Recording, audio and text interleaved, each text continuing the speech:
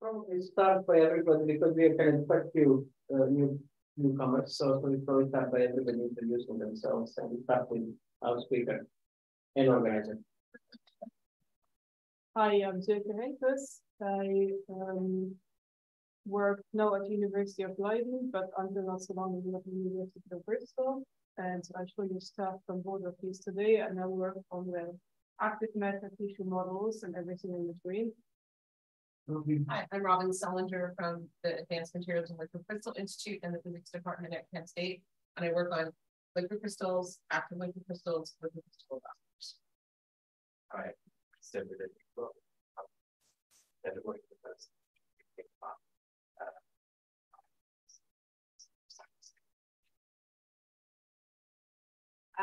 Hi, I'm Rita de Almeida. I work in South of Brazil, Porto Alegre, and I'm interested in cell migration and model, computational models for larger cells than just and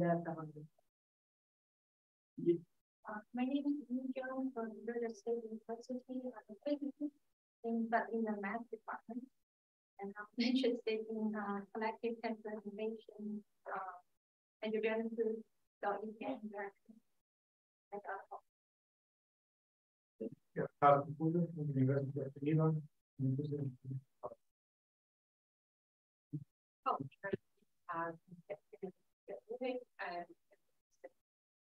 How those samples. Hi, I'm Clara Chapel at the University of Amsterdam, Department of Physics, and I'm joined in active matter, and specifically active polymer and active matter.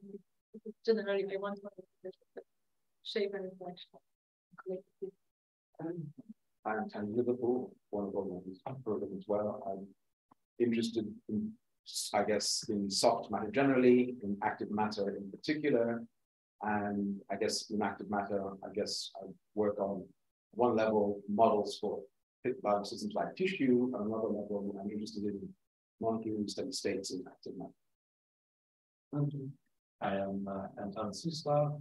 I'm currently still at the University of Bath. I'm interested in active solids, active metamaterial. I'm currently in Bristol, and I'm all the crystals and their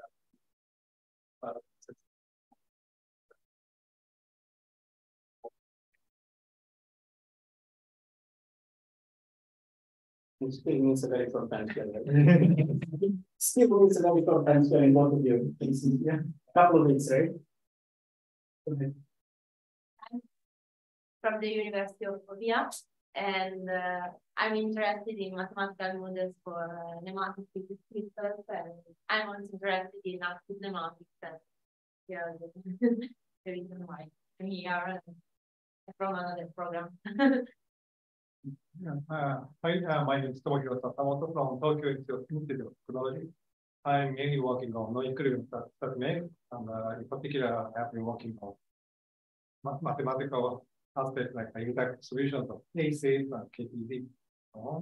But I'm also one of the organizers, but my part is kind of almost finished, I think, but I'll be happy to learn more and like exchange more ideas and things like that with you. Thank you. Listen, really it's really good. Divide half of one machine dead stop and half of one live stop, so dead southwest of the go to those inspections. Live stuff used to control the performance and activity of complex including those freedom and apparently obsessed powers and start. And finally, I'm Rasmus Network. I am a physicist embedded in life science department here in Scotland, and I'm interested in applying active method to understanding embryogenesis, particularly. And off we go with self-stop, which is sort of continuation of what I was started on last Thursday. Yeah, so it's a slightly different perspective on, I mean, not going to talk about exactly the same thing. So you will not have wasted a second attendance, but you'll see how it fits together. So let me get started. You've seen some of these movies before, so I will show them. So if you look at collective cell mechanics and dynamics in epithelial cell sheets, and I'm going to use the word cell sheet here, not the word or tissue yet, because this is very much in vitro, usually on a substrate in the lab, especially things like MDCK cells or MDCK bottom. But we have a pointer in this here. These are only on the epithelial cell, but what they do is something looks generically the same. You get some sort of disordered, swirly kind of crawling motion, which seems to have fascinated a lot of physicists. So there have in the last 10 years been rather a lot of theoretical approaches to this, including the active nematics we have talked here about multiple times. I will show you what it's, if you want a complementary approach to this. The first part of this talk based purely on uncorrelated active driving, so no active nematics. At the same time, as actually Roscoe already pointed out last week,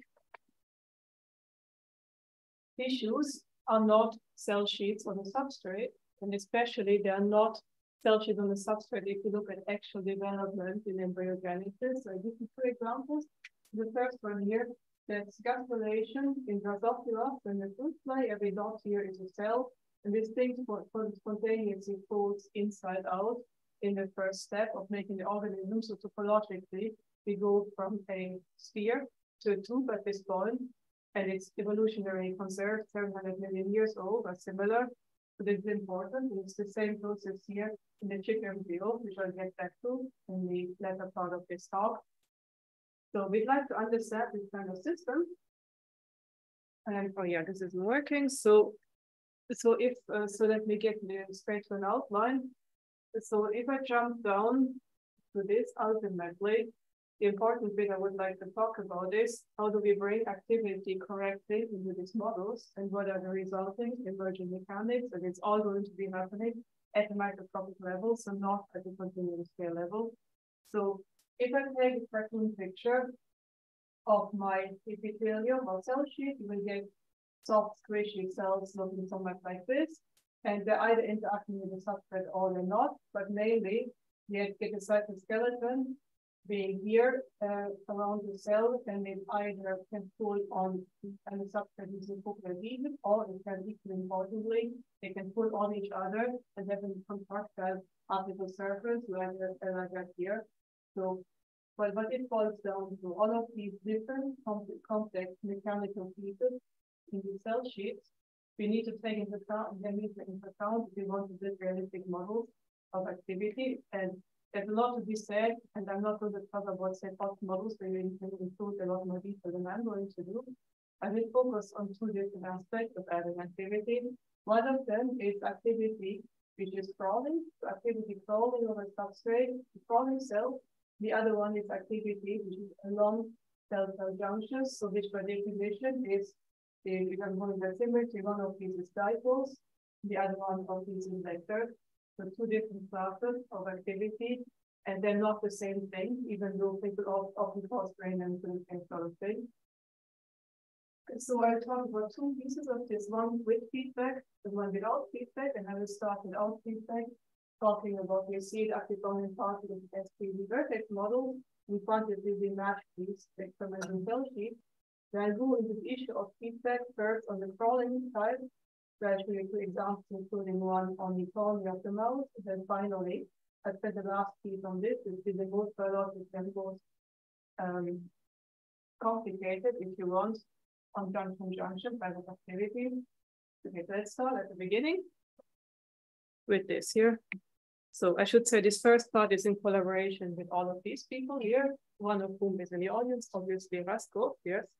So we have worked together for, it's going to be almost 10 years now, right? So a lot of this is coming out of these years. Okay, so let me start at something which I'm sure you've all seen, which is active colonial particles. So the idea with AVP is almost, if you want, an Ising model of the simplest thing you could possibly do, which could work for a cell. And it would be such that, okay, I have something folded in the substrate, so my activity should be vector, they move from then V0N, yeah. magnitude unit vectors, and they're crawling using fully overdamped modular dynamics, and they're interacting with everybody else through some not further specified attractive or repulsive pair interactions or short-range interactions at the very least. If you write that down generically, then you get these equations, so that's fully overdamped modular dynamics. And then the simplest thing you could possibly do to close this dynamics is to have that direction of activity not coupled to anywhere else in the system, but just the use of the time. So this is active volume dynamics to the angle of the activity direction. It diffuses with an orientation of the system time to the inverse rotation diffusion constant. So you see this all over the highlight this as this is the base model. So everything else starts building on top of this. And you say, okay, see this all around, but it's actually useful. And I'll try to convince you that we can get something quantitative out of this for cell sheets. I wanted to highlight already, and if you see this movie, incidentally, this is a reverse MIPS region of phase space with most of data. The red arrows here is the velocity. You can already see this actually kind of swirly, spatio-temporally correlated velocity fields in the thing. They look qualitatively a lot like the ones you see in the cell sheets. And I want to convince you that this is actually a quantitative explanation. So in fact, what you can do is, and you can do a bit of theory, and it's in fact extremely simple. We can say, well, I'm very nearly in an active solid phase, and more specifically an active glass phase in a lot of these systems. So what I'm going to say is that I have a solid, and I have active driving, which is uncorrelated in space and correlated in time at places in this. And so I'm going to distort an elastic sheet essentially. And if I do this, then write my dynamic linear response. You can see it here, you have dynamic matrix in here, you can use the normal mode formula in all of this. And this is not unlike the sort of calculation you might do in microbiology or something like that. It's plastic, a plastic style of calculation. You can end up solving this big linear response because it's spatially uncorrelated with, and you get a spectrum per mode, the energy per mode of the system, which is very far from the partition systematically. And if you remember your fluctuation dissipation and all of this, you get a peak in front of here, which would be equipartition with the effective temperature, 1 half zeta joules per tau, which is the same. You would get for active volume particle diffusion coefficient, but you get a correction here, which depends on the mode and the persistent time. You systematically go away, where in fact you dampen the energy in modes with large eigenvalue. Now this looks a little abstract right now, but what you can do is that if you actually use this in continuum and couple it to use linear elasticity for my sheet instead of for normal modes, you can recast it as follows. You can say I have an ordered active noise which is breaking the partitions, so you explicitly see Lorentzian here, 1 plus tau omega square instead of just flat. And if you do for thermal noise, you squeeze this back into your overdamped dynamics. You do a nice calculation, a contour integral, has some fun with it, and you end up with a velocity correlation, something like this, and then conclusion velocity correlations, because this is what you can measure the PIV in a cell sheet very easily. And what you get is a correlation length in there. We get a correlation length which comes from the interaction of the persistent time of the active driving with the bulk and shear moduli of the elastic solid. And it's a very simple prediction.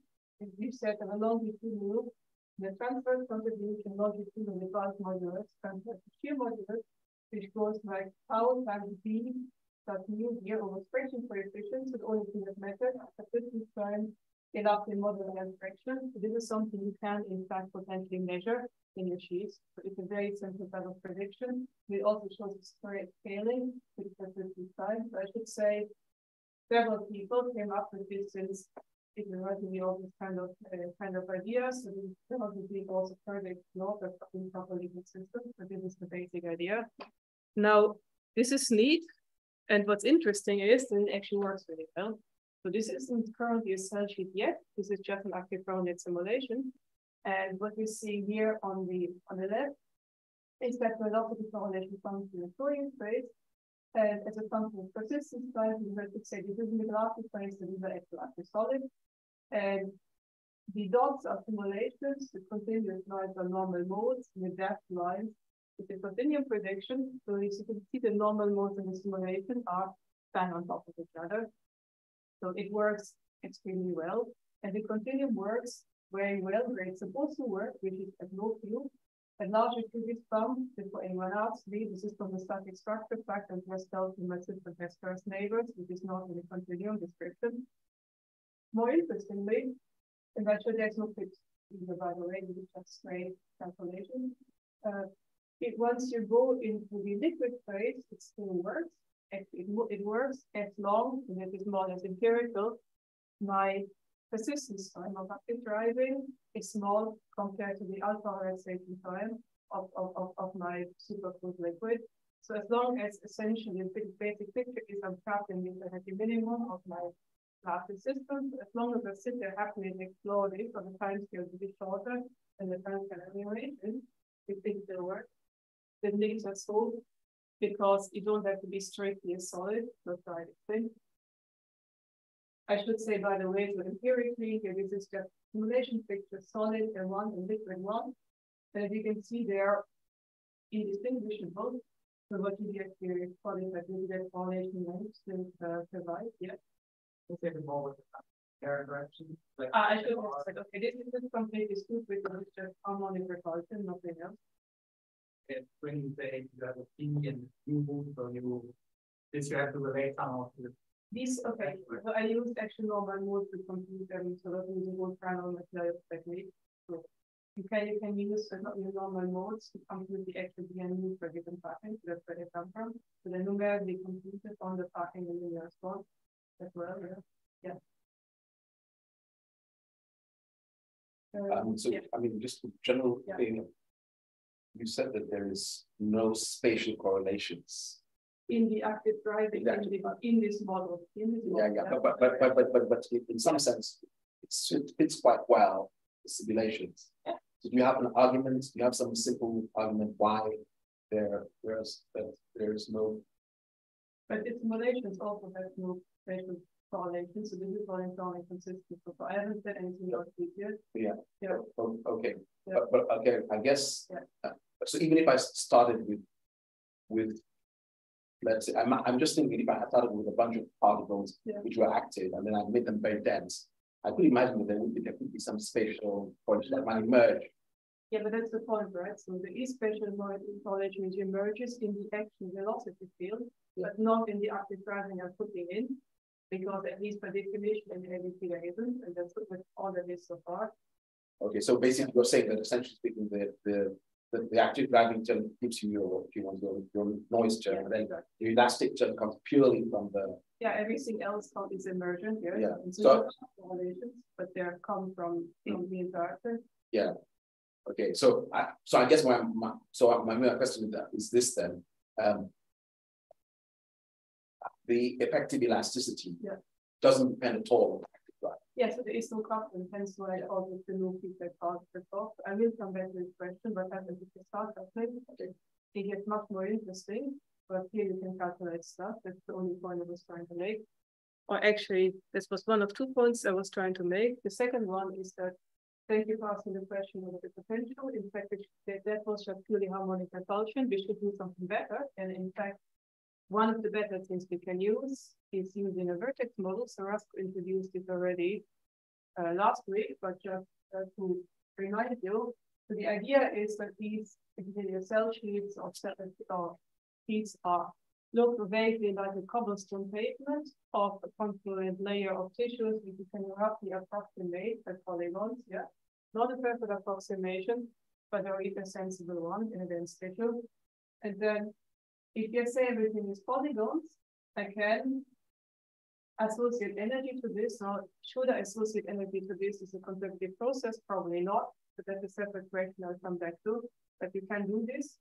And there have been a series of these, and I'm now this series a version of the vertex model which has become the most commonly used in the physics community. We said I have an area change penalty, so the compressibility, the stiffness kappa, and the target area A0. and the parameter change connectivity, so a contractility term with T minus T0 square. Okay. So originally, people looked only at tissue shapes using energy minimization.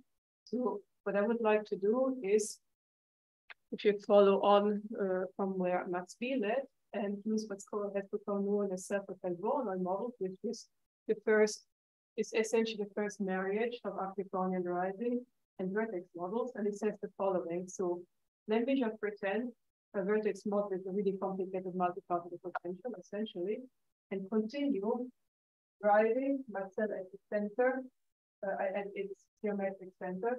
I then have equations which are actually identical with ABC equations, and then it comes to flight below. With only the difference, I need to take a gradient of the vertex model potential here instead of straight pair interactions. Now, this sounds easy, but it's hard because vertex models are defined by the vertex positions, not the center positions. So what you need to do is you need to map between vertices and center, and the only continuous differentiable, like well-behaved maps we have anyone has found so far, if that on a Brownian, hence self-propelled Brownian model, because all of the cell shapes then are Brownian tiles. And then if you do this, as implemented here, this is what Raskov last the student, and we did this one here together. You can get something like this. So it's a very nice code. Have a look. You can install this one and use it. And I should say, and I want to emphasize it, but people that looked at the mechanics of this or linear transitions, I won't go into this again, but there is one as a function of P0, the square root of the P0, so P0 divided by square root of P0, parameters of the vertex model, in that elongated and fluid cells here, and more or less hexagonal solid cells here. And you can melt this by writing, but we did this somewhere here in the fluid region. In any case, since this thing is a solid region, and even though it's a nasty potential, one can in fact compute the estimate of this thing. Everything I said before about the elastic sheets is in fact carries over, and we do this exact same calculation as I did for the ADPs, so for SPL vertex model. You see the velocity correlation function. So we didn't do the estimate for this one because it's painful, but we can do the continuum fit and use moduli calculated by other people to fit this, and you can see we have the exact same persistence time dependent. Yes, let's spend a bit of time on this. So you can see when persistence time is low, you have almost flat velocity correlation. Then this drops when persistence time is high. That means a lot more at low Q and a lot less at high Q. That means there's spatial correlation emerging in the system. We get spatially correlation, you can see the vertex model, same as in the ADPs. And I should say you can scale all of these on top of each other in some universal scaling between all essentially transverse correlation length means for velocity in the system. And so this is the thermal limit here. And this is the completely infinitely active persistent driving limit. And everything moves onto one single equilibrium to non-equilibrium curve from here. So now that we have this established as sort of a thing, we have these really simple models. But the fit seems not as good for this as for the ADP model. Is that right? Continuum is about equally good. All of this stuff here is, again, this is the structure factor emerging, which is more complicated for vertex models than for simple particles and do this, and I know that we don't really understand this one much. Even at low Q seems to be good. For example, I'd say it's about equal. It's about equally good or bad. I should say, I mean, we did not internally quite get out this module. I mean, it was slightly stoppy compared to the other one when being like this. And at the time, we had very limited manpower, so it was satisfactory to me at the time. Okay, so what you're saying is that the methods for extracting your moduli is easier for the active particle than the leads. Yes. And I guess that, I mean, because at least for me, for your 2000 tau 2001 looks to me not so good, but I should say 2000 has other issues which I can look. I'd like to tell you about things which are more interesting than that, and I can tell you about the other issues we also have to do with unique minima and complicated energy landscapes and things. Yeah. Yeah. Can you just say about the condition? Very long persistence time, you lose so much correlation. Yeah, okay. So if you want to think of it like, where does it come from? Yeah. So think of yourself in a dense crowd of people or anything, and you try to persistently push. Importantly, you're overwhelmed. Because you're overwhelmed, you're pushing people that will spread diffusively around. So this elastic deformation will spread with like a diffusive. And so the idea is how far you are pushed people out of the way until a chain start rearranging. You compare that length scale with that length scale at the time scale when I start rearranging, but that's what the correlation is essentially. That's where that number comes from. So it's how far do I get in the time I'm pointing in the same direction, and the longer I start pointing in the same direction, the further I get. That's ultimately where it comes from, but it's also fair with it because of the diffusive spreading. That's ultimately what it is. I just feel when I push much longer in the same direction, I correlate more. Yeah, that's exactly what the prediction is saying. Yeah. The Q space other way around. It's always got Yeah, but it's exactly what it's saying. Yeah. It's a very generic thing that actually finding is never you can apply it to living strings of other particles with quite a generic type of mechanism. So what did I say? Okay, so hence, here are some cell sheets. So these are human familial epithelial cells, and tell me in a moment why we use these, except for that nothing calls in Aberdeen. And so this is not the prettiest type of experiment, since it's not like the highlighted with 15,000 cell markers or so. However, the one thing you can do with this is you can do PIV. So you can get your spatial temporal correlation function out of these cell sheets, which you can see here. And as you can see, these look indeed spatial temporally correlated in ways. If you're familiar now, I should say, by the way, these are relatively spread out. I've stared at this. I don't think we are actively mapping anything going on here as far as I can tell. So we fitted it to the type of simulation we just showed you.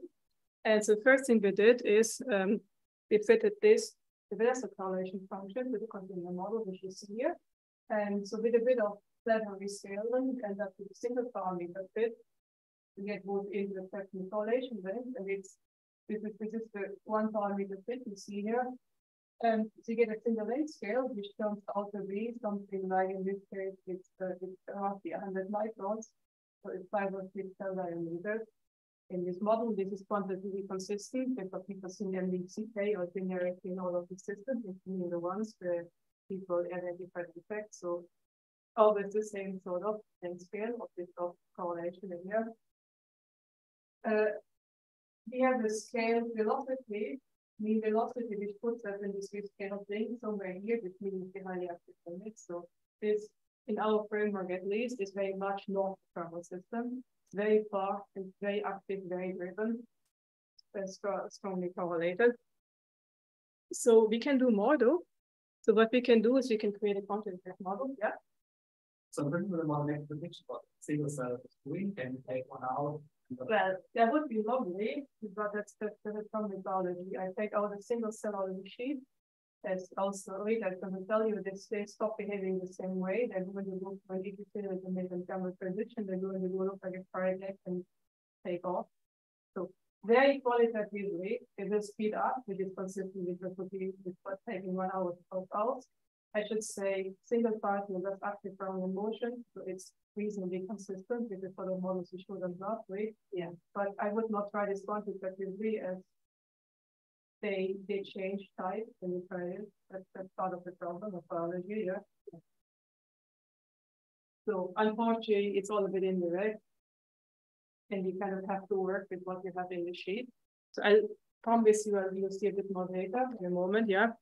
So what we can do is we can do, however, measure the persistence time of the whole sheet. We get to the data varies. I can tell you about this in a moment. And you can analytically calculate this if you feel like as well.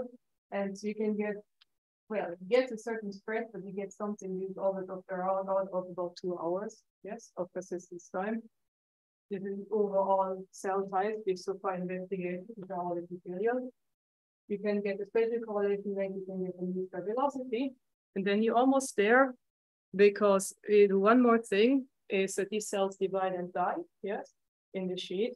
So we added a extremely simple model, but which turns out to be, as far as we can tell, actually quite useful. So it's simple. So every cell looks at how many neighbors do I have. They will have a division rate, which depends on how many neighbors I have. So if I have less than 6, I'm allowed to divide and then linearly decrease my division rate from the base rate, depending on how many I have. And I should say in this model, you get squeezed out randomly or you die randomly. Of course, you could also have made that one density dependent. But the combination of having one of them density dependent allows us to reach a steady state in this model. So it can reach homeostasis in this, if that's feedback. And I should say this is a very simplistic model. So this is solved as a function of distance, and we have a abstracted repulsive type of interaction. Extremely simple, not vertex model here. I should say, if you have Voronoi filings, you get trouble here, so you can't do this with a Voronoi model, just for reference, yeah. And so you have this attraction, so their division rate ratio of that division and ratio of attraction as models, parameters only. So this is work had the reference here with colleagues in Grenoble, yeah. No, in this case, it's very simple model. If you have a lot of neighbors, you don't divide. And you die randomly. We could have added that too, but so we only done it density dependent than one. We could have done that as well, and it would have given more or less the same result. Yeah. Do you know if in the experiment, yeah, these cells they have cryptic laminating volume or something? Excellent question. I don't know. Possibly they're not particularly dense, and yeah, unfortunately, that the lab of nothing. It's genetics lab, we don't quite have the tools to really know for this stuff, yeah. Yeah, maybe. Yeah. So, okay, this is a theory model, so you get a phase diagram, and I don't want to spend some time on it, but mostly there is a region here, if the depth of the division is sufficiently small, you can get a phase which I would call confluence self-melting phase, yeah. And the confluence self-melting phase, here's a reference, yeah, this is what it looks like. So what you see here is this individual density, so the increased log of the velocity, you can see this sort of diffuse spread into the table, but model visual. So you get a superposition of all of these things happening, the blue things are tracer particles, and in fact, much to the consternation of a couple of our colleagues, this thing is not glass. So this is a very dense system, dense tissue, but it's not a glass. In fact, you can see this for displacement, even if it's step and active driving or if it's severe, it can always be liquid, it can always eventually flow, essentially because things push each other out of the way, even though it's an average constant. So you write it as a continuous equation, and this will come back, you can do the difference between the division and that, and in fact, this is an average 0, but fluctuations are not 0, and just enough to make it liquid instead of solid. But in any case, for what I'm telling you right now, we only use this as the final ingredient to quantitate this model of the system. And if you do, this is what you eventually get. That's sort of reasonable parameters based on the cell type. This is our best fit softest model. Ignore the holes. This is the attraction here. This is not the representation, yeah. And we can do a softest subdivision, or we can do that perfect problem in this case without division because of the issue I told you about. So quantitative model, semi-quantitative model, I should say, but it has microns, it has hours, it has thicknesses, it's testable, yeah. So the question is, so what do we do with this? And so I'll actually step back slightly and switch gear, and I will promise I will come back to this. Well, you sort of hit the limits of what you can do with the simplest model of uncorrelated feedback. So I've currently got an activity just going in the same direction. I don't care what the rest of the universe is doing. I've relaxed that assumption. And I will continue for the moment with crowding motility and add feedback to it. then you can get several things. And this is not as developed, but I'll come back to similar systems in a moment.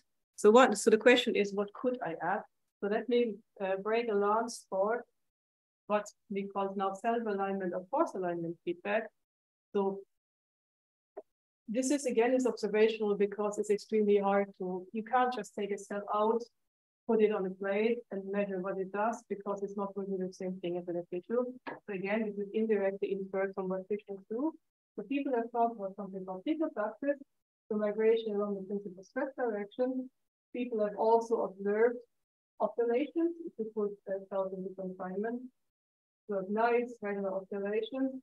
And people have also observed blocking these contact counts aside from the epithelial, similar. So in particular, this one here, this Bravo et al. Well-cited paper from 15 years ago. And what they said is, well, let me put something very simple in. So I'm not explicitly going to say that my cell looks at its neighbors like a flock of birds. Instead, what it might do, it might react mechanically to the force exerted on it. So if my cell is being pushed by its neighbors, but it might do, it might align its direction of migration, direction is being pushed. And while this is not a pretty way of writing it, that's exactly what I found out here, with alignment, with the velocity with the total force on the system and over dynamics. If you do this, something very interesting happens. If you do this, and put it in confinement, you see something like that. You see nice regular oscillations in the system. Quality activity, again, similar to what's been seen. And if you put it outside of confinement, it makes a flock, as the original paper already mentioned. Now, more recently, here with also with Grenoble, they've applied this to a one-dimensional cell sheet, a two one-dimensional cell sheet, such as cells in a single channel, which make oscillations back and forth. And it leads, this is a good model for that kind of oscillation. I should say that some other people here that they might in all a similar kind of model, also on the cell sheet. So I should say briefly that you can actually theory of this. And in fact, we did theory of this a long time ago without knowing that it would pop up anywhere. And you can show that this is oscillations along the lowest energy normal modes of the system systematically. So you get steady-state oscillations set by the mechanics of the system, so this is again an active solid type of problem. I should say, if you see on the short talk more recently about this sort of collective actuation, there's the same sort of coupling mechanism which gives rise to oscillations as well. The third, we can tell this is all the same sort of active solid feedback type of mechanism. So that's very cute. And unfortunately, I wish I could tell you more about this currently, not so far. But I would like to get back to actually modeling tissues. So what we did is, as right after doing the uncorrelated driving, we actually saw Jakob Notblom started talking to us and said, I have some really nice data on actually the actual crawling forces on such cells and their velocity and everything. And so we modeled this for him. And in fact, I would have loved the velocity alignment and a Vicek style pair alignment. Either one would have worked though. And we managed to quantitatively model this anticipation sheets with this. And I should say, and another parameters here, that the parameters we use here are within 50% of the ones from the epithelial. So this is not just parameters pulled out of the ether. This seems to be reproducible, and I'll have one more to show you after. And the important bit here is this border effect, which comes back again that we have sort of sub-blocking levels of alignment. So here, much like when people talk about active thematics, we're in a disordered phase of the system, and we just have a bit of correlation between the active driving of plates, which you can see here with the fractions here. So you can barely see it, but these are actually slightly correlated with each other. That's sufficient to quantitatively match the thing. I should say we have some hints that even in the cornea it looks like that. And in fact, I would like to get back to the cornea. And I haven't told you about the cornea, but I should have told you the reason we actually look at the supracorneal epithelial cells is because this is what Martin's lab is actually all about, looking at how the cornea, in this case of a mouse, works, but the same thing works for humans. So the idea here is that the cornea is something like This is an eye. Here's the optic nerve here. And here's the pupil. Then there is a region here called the limbus, which produces stem cells. And these things will start migrating to the cornea. And that whole thing makes a steady state pattern of resurfacing the cornea. You need to do this because the cornea is transparent, doesn't have blood vessel, doesn't have another mechanism for really maintaining itself easily. And so this thing is called an external activation mosaic. It's the same thing you see a cat like that. You always know it's a female cat because the color gene of cats is on the X here. And so a cat which is both red and black has X turned off in one part of itself and not in the other. And here's the same thing with blue and white for cells of the cornea, otherwise the cells are the same. Essentially what you see here is lineage tracing, so the pattern of which cells came from which cell, in this case, from this limbus stem cell migrating up in there. So you see the pattern of how these cells flow. And in the center, and you end up with a perfect, nice spiral here on top of the thing. How are we doing with time share? Actually not so bad, yeah. And so I want to, it's long story short, what is this thing? So, well, okay, let's take some physics. We all know the law of the Quaker-Hopf theory. So, and you can indeed put active particles onto such a sphere that that's why some years ago you can put anything, but you get is a nice rotating clock and some other related states with a topological defect of 1 year and with another topological defect of 1 year. But the idea here is that what we actually see in the eye is like 1/2 of this, but it's 1/2 of a sphere with different boundary conditions, a +1 in here, and then boundary conditions, activity, and everything else conspired in such a way to make it a steady state spiral flux. So the idea is really simple. And in fact, you might ask, well, pneumatics, etc., etc. Now, you can actually look at elongated nerve cells in the cornea, which underlie this thing. And in fact, these are long and thin, so they should not be pneumatic, but turns out they're not. They make +1, occasionally -1 topological defects underlying the thing. So we're pretty certain whatever the fluid of the cells migrating over this is polar, not pneumatic. So if you put all of that together, you can make a neat model where you say, well, here's my cornea, 70-degree angle.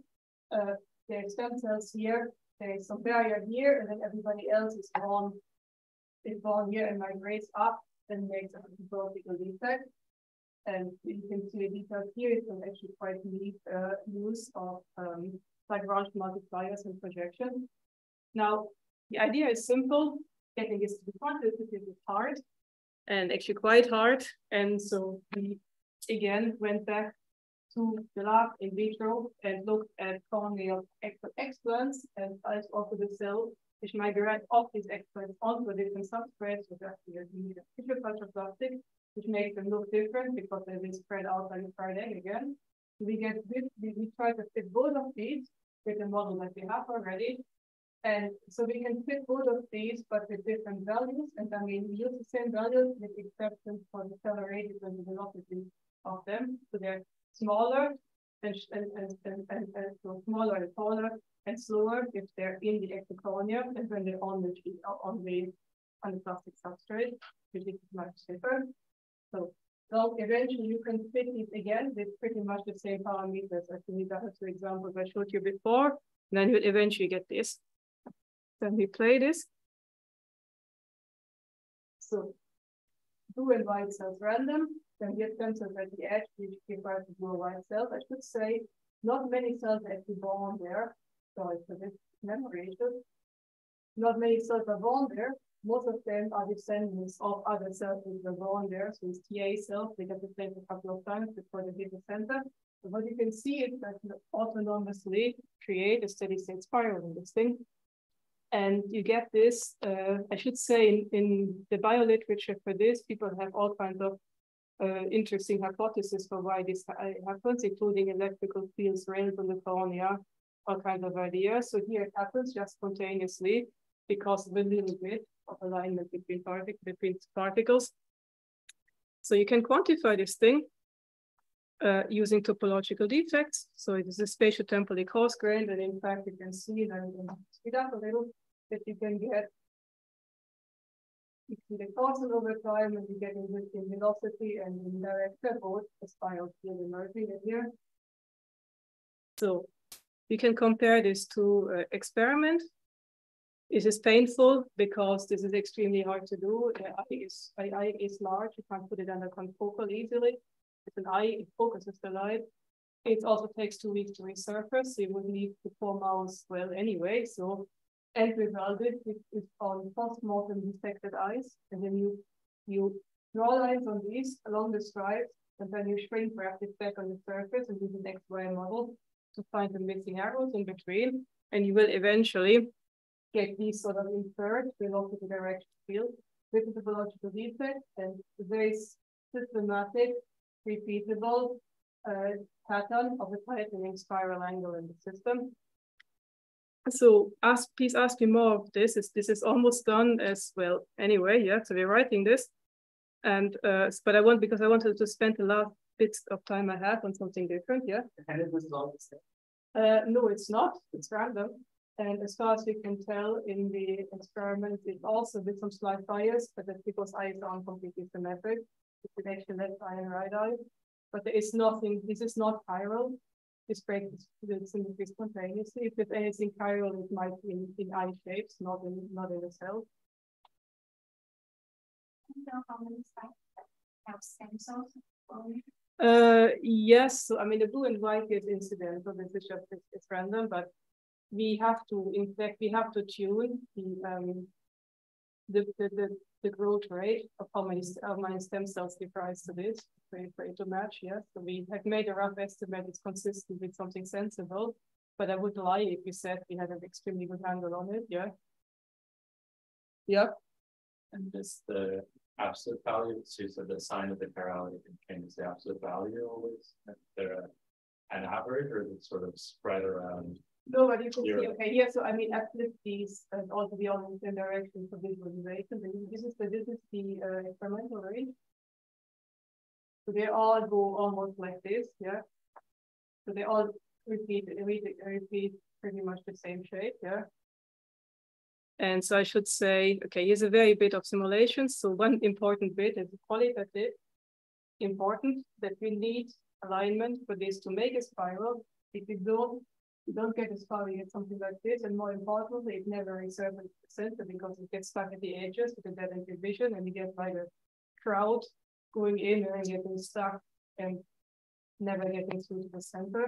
But qualitatively, color resurfacing needs to happen. It needs only happen if you have alignment present and if feedback present, otherwise it doesn't. And then finally, the shape of this spiral actually depends on the radius of the thing. So there's a very interesting interaction between curvature, alignment, and stuff which we don't quite understand yet. Yeah. And it becomes this sort of tight and spiraling only at the center of the radius, which reaches the life side. You will see one and only simulation discuss this. I would really like to talk a little bit about the last piece of it. So I will go on for now. And there's something completely different, which is interesting, and which Rasko touched upon already last time, is that this is neat, but everything I've told you so far is crawling on a substrate. However, in development, typically what's happened, things are pulling on each other primarily. So what happens? They put activity into this, it just start pulling on each other. And in particular, yeah, there's a collaboration with all of these people. So in particular, Rasko, Tani, and Deems, who is going to be here next week, as Keesweijer, so our experimental collaborator from Dundee, looks at big embryo, and you've seen this movie from Rasko last week already. And as you remember, you get these double spiral flows emerging before the primitive streak. What happens when you see it in the region where the embryo will fall inside out, you can see the cartoon. This is a sheet which doesn't have a substrate. It's fluid on both sides, but there isn't a substrate. So whatever is happening here actively, it's things pulling on each other or possibly dividing, squeezing out, and so on. But it's definitely whatever it is, it's not crawling. And in fact, it does some rather interesting things. So as I said, it's things pulling on each other by symmetry. So dipoles, not vectors, they're not symmetry, not full of symmetry. And it makes the engine of all of this happen is anything called a statistical, which makes the streak. So it's, let me explain what it does. It's like this. It contracts and it extends in the opposite direction. We call it convergence extension flow.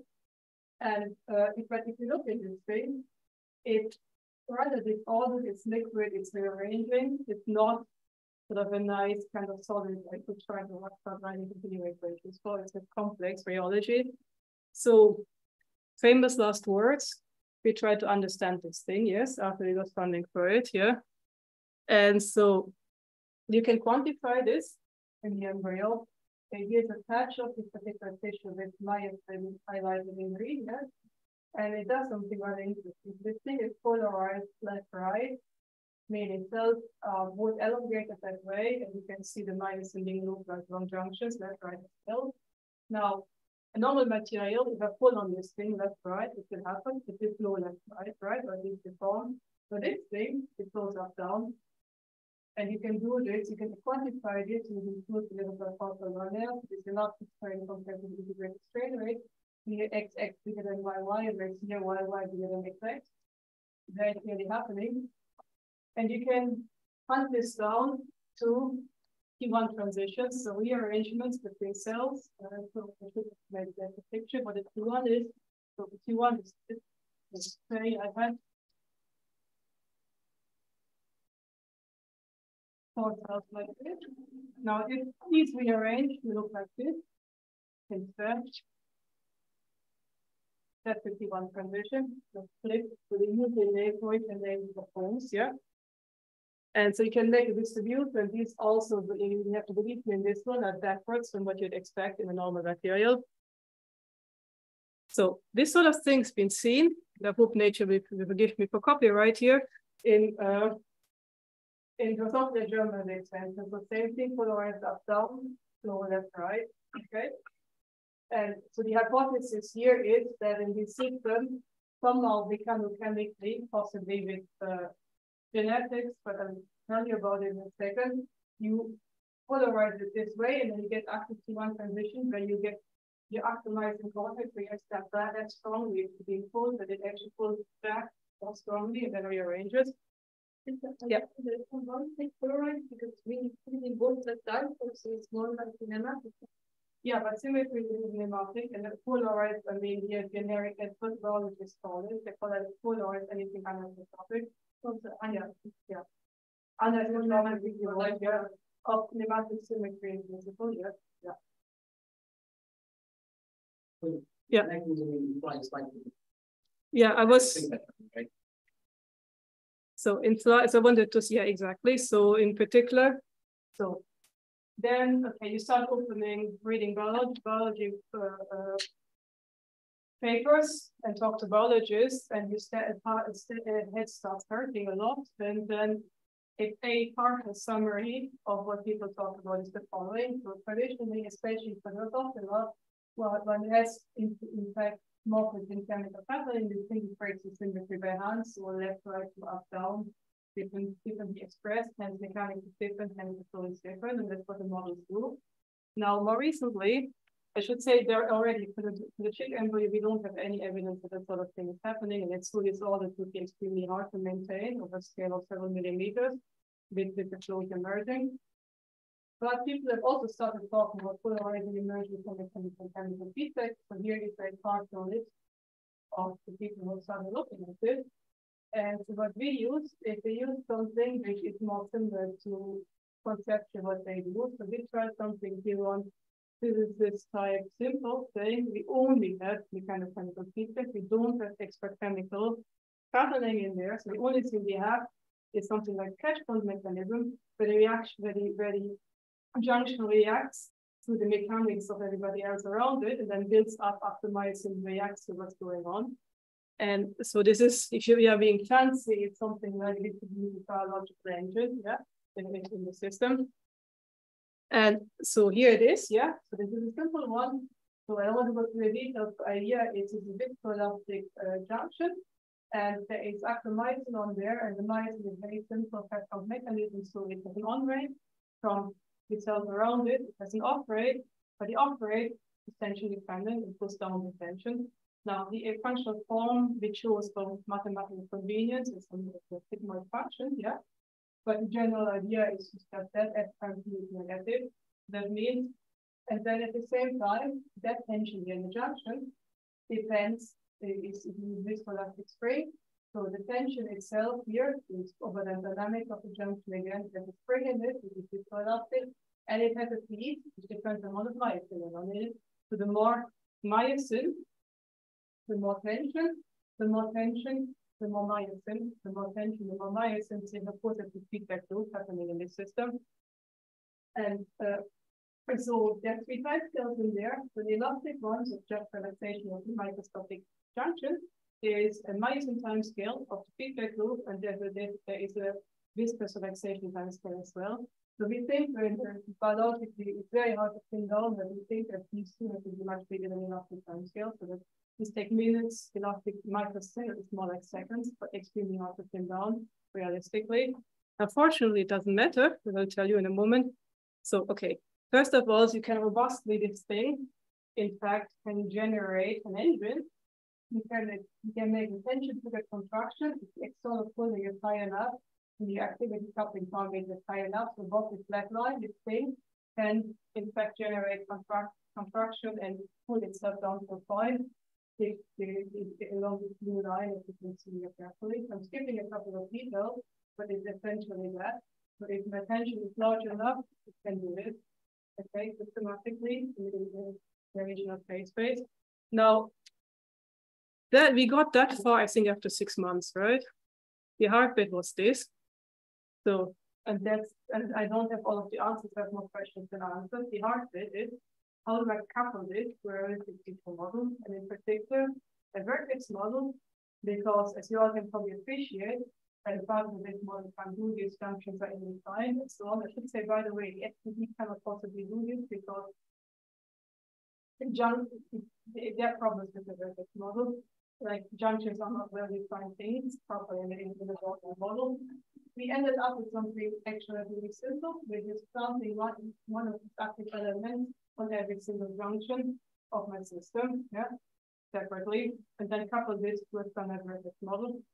The equations of motion are then spillover dynamic minus gradient of vertex model plus active forces, and the active forces are all of these active terms from every single junction.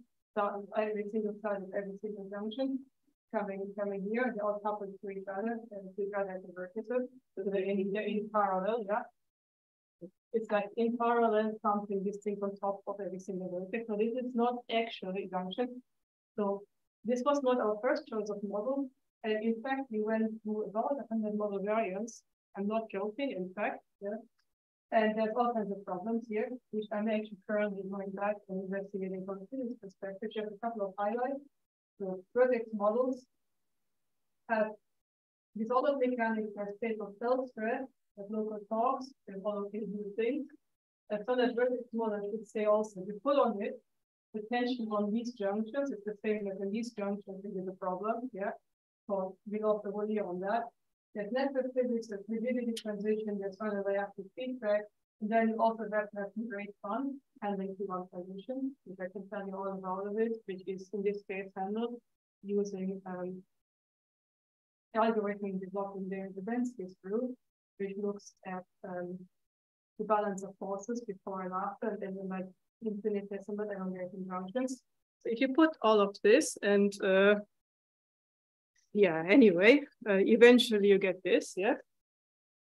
So here this very ordered system I'm pulling left right currently, as you can see. Let me hold it for a second, because it's so. I'm pulling this without activity left right currently. It has the junctions in there, but the feedback loop is currently not closed. So we have myosin, polarized left right, and also tension polarized left right because of the junction elements only. Yeah, 5 minutes, yeah. We'll get there. Never turn this thing on. In this region, it's only active. So in this central region, it will now contract against the type 4 and negative 1 transition. There you go. Backwards T1 transition, you make an infinitesimal strain inside the tissue. And you can quantify this systematically. And so there is, in this model at least, optimal region where the one transitions happen, the optimal pulling force, optimal activity, which depends on parameters. You can compute the strain in the system using tools introduced by François Garner right here for this cell dialing. So integrate the total strain rate for the ones who know this stuff, yeah. And you can indeed get negative pure strain, so positive elements like this, negative with this. You can see the negative in the region. You can compute the time scale. And you can also, and that's important for actual biology, check if this is robust. So since you don't know what the time scales are, we just tried all of them, yes. We tried different myosin and with the elastic time scales, and it's almost everywhere except in some regions the myosin is really slow. It won't happen. When they happen, in fact, with the exact same amount of strain, no matter what we do, is a discrete rearrangement after all, with some scaling which we haven't really fully explored here of the time scale of the T1 transition. Now you might ask, well, the proof is in actually doing this to a tissue. So here you have a tissue. And what you can see some really stuff, I'm putting the triangle time here. And what you can see it's contracting now and elongating a little bit up down, and it's having the most amazing tension chains across the system, much like what we would call force chains in rubber materials. Now, it looks good and it rearranges a bit, but as you notice, it also stops doing it. So that's an open question. I believe it has a lot to do with complications of vertex models. We don't know consensus yet, and I should say nobody else has a model which does this satisfactorily either. So, you can, in fact, the chains are really interesting. They come very readily out of these feedback loops again and again. And so for us, I've always thought that this thing is a top one. In fact, much like the ones you had in yours, probably for the same reason, yeah. But you can quantify this, and in fact, it does T1 transition backwards like experiment up. It does convergence extension flow backwards like experiment up, and it polarizes in the opposite direction like experiment does. It's a bit qualitative, but we think we covered something important for the mechanism here. And then if I have 1 more minute or two, and I'm slightly stealing, Deems is going to talk about it at the workshop next week, so you can also do a continuum model of this, which is worth funding here, and it goes through the Deems. So you can use the same feedback mechanism. Now it looks but if I use to do a full continuum model with my sensor here, yeah, this looks scary, but a little bit exponential here, but it's in fact the same thing, except that it separately along the 2 eigendirections of the system, and then if you transform it back, you get this particular type of tensorial equation. So myosin feedback with a myosin sensor. Total stress, which again has things in parallel. So you get a passive stress plus an active stress, depending on the myosin sensor. And then the passive feed is a viscoelastic compressible Maxwell model.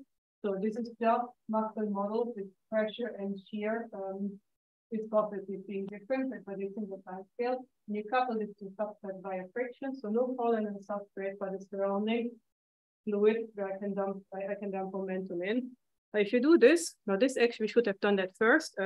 This very readily actually does some really nice convergence extension flows. But here I'm applying boundary conditions of pulling left, right, and pushing up, down. I should say here at this point, these are weird boundary conditions where material can flow through the boundary, but the stress is only fixed on the boundary, so the material can go through. It doesn't conserve intact density, because things can divide, etc. So what you get is this flow pattern, so other way around, from the direction pulling, and with you can see my XX and my Y components being opposite to each other, which is driving all of that stuff, and get positive stress and velocity, which derives from this. And in fact, we can explain this stuff. So, okay, you can quantify this systematically. If we get a nice pattern in here, you can use it for rheology. So this is split from a usual rheology plot to strain rate with inside stress. The same thing as you pretty much have in the chicken with a picture, and you see the same characteristic stuff for negative.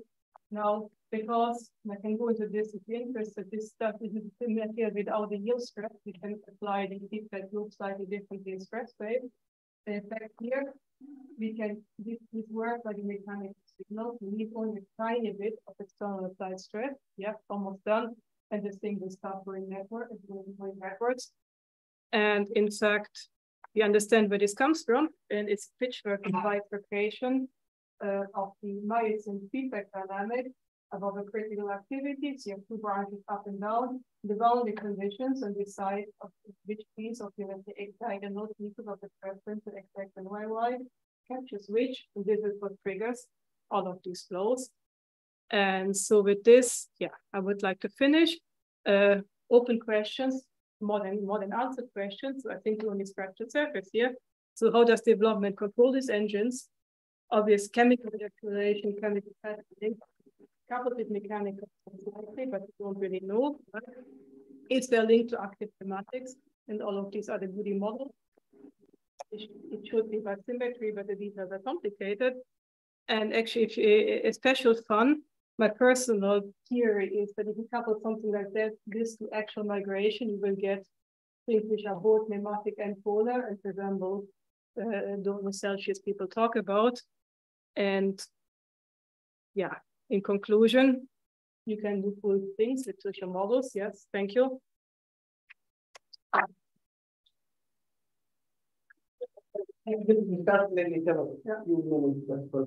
Quick questions. Yeah. I had a question about the reverse energy cascade that you mentioned. Oh, yeah, it was very brief, yeah. Is there kind of quantitative agreement with what, say, Olivier Duchot see, or is it more kind of? I wish I haven't had enough time to actually do anything systematic, but this is an old paper. As far as we work on a review paper for this, so we're pretty convinced the same mechanism. My linear response calculation is around a different point, and their linear response calculation is really hard to compare currently. And I need to go back and actually make a quantitative comparison. But in these ones, I should say that's much more obviously lower modes than in his. And I have a couple of ideas why this might be the case. Yeah. So resounding maybe. Yeah. Yeah. When you have two cells like that, yeah, and then you have something that will be different from one side and the other side. Yeah. Okay. Good question. Good question. So let me put. You can, but okay, you can sort of see it here. There is, so with our junctions have two sides here. They have the same tension, though, so it's like one mechanical object, but there are two different bias concentrations on both sides. So I mean, this is obviously the cartoon because we can't, right? But if it's a cartoon or something like this, so obviously myosin is not a one-dimensional thing. It's something like this, one here, one there, yeah. So what we're describing with this myosin leader side is that customized sensor. So that in the model, this gets up to one concentration here, one concentration here, and the whole thing are coupled in parallel as one positive junction, which has features from both cells, one this and one this. They're all coupled together. So since we're over time, we can probably stop in here. Okay, it's still for next 2 weeks. Yep. So that's fine.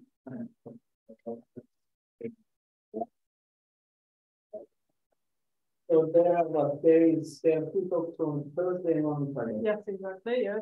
So sorry for having a couple more. It's yeah. So they're going to be in the little room because they're apparently renovating this one here again. Yes. Since last time we clearly didn't quite get there. Yeah. Yeah.